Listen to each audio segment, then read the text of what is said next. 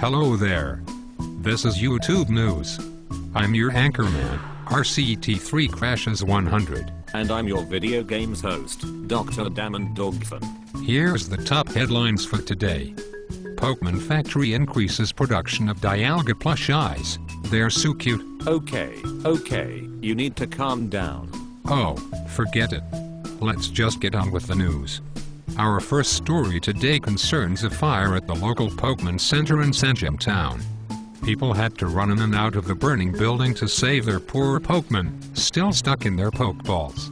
Adam, as you are the video game specialist, can you give me some more information on the subject? Well, yes I can.